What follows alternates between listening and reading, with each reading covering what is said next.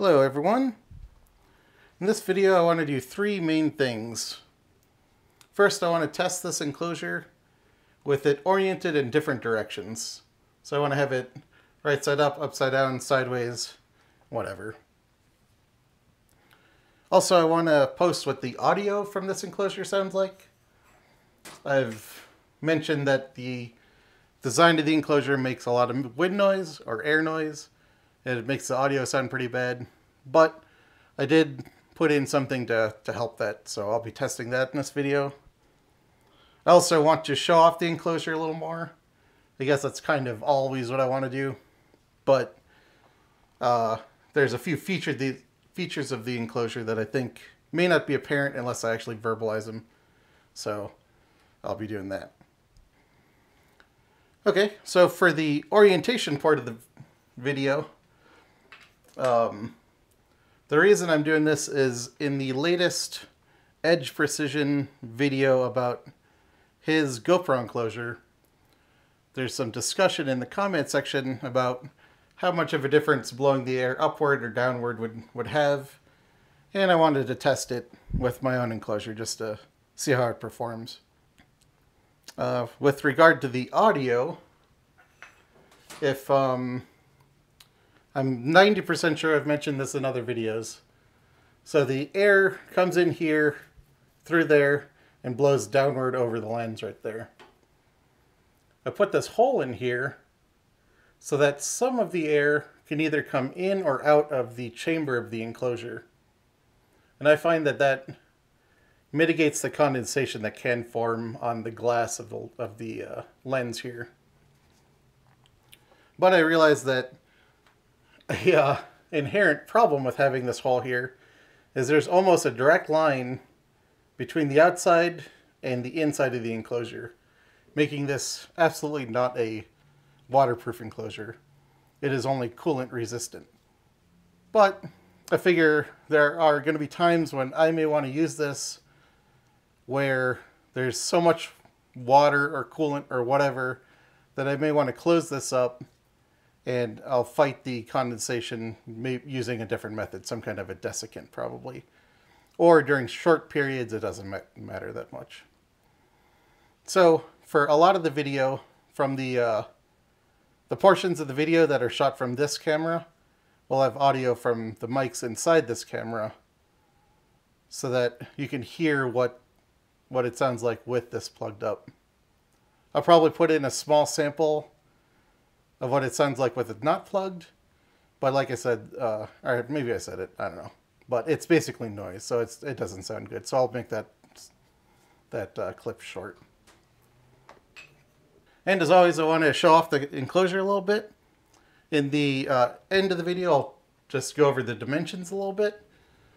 But before that, I want to point out that the rectangular shape of this actually is by design. You know, if it was all organic looking and flowing and stuff, that would certainly look cooler. But this rectangular shape actually serves a purpose, and I think form should follow function. So what does it do for you? Basically, it lets you set the enclosure down in normal vices and clamps and stuff. So, like if you're using this enclosure, let's say even without an airline, you can just set it on a table.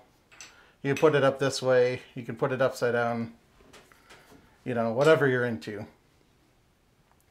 And likewise, if you want to clamp it down, you can clamp it down in all those orientations using normal clamps, which is kind of nice.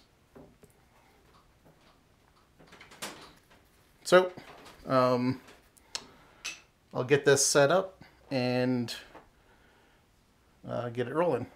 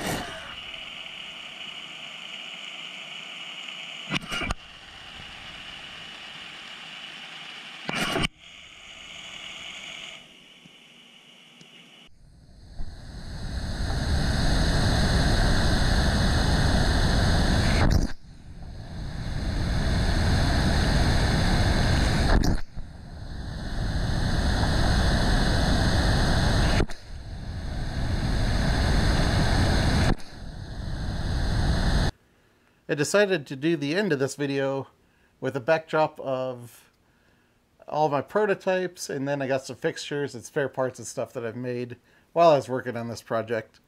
I guess I just kind of wanted to show that I didn't get to this thing in one step. It didn't spring out of thin air. This was a very iterative process. I guess I could have shown these things while I was working on them, but I'm sort of a secretive person, so I didn't. I've even got some of the other things that I've anodized here that actually came out better than the last thing I tried to anodize. Oh, actually, it's the second to last now. The last thing came out great. But I could go on and on and on about all these things. So I'm going to restrain myself and just do what I said I was going to do, which is give the dimensions of this thing. There's a whole lot of other information about the enclosure in a video that I'll link to in a card in the corner. But for clarity, I'll repeat that I have 3 case designs, one for each of these 3 styles of action camera. One for the GoPro Heroes 3 and 4, one for the GoPro Heroes 5 and 6, and one for the Xiaomi Yi 4K Plus. And my understanding is the 4K is the same size. All the enclosures are the same height and width. The height is 56.75 millimeters. It's roughly 2 1/4 inches, a little tiny bit less. The width is 78 millimeters. It's a little more than 3 inches. And the length from camera to camera varies by 1 or 2 millimeters, or let's say a 1/16 of an inch or so.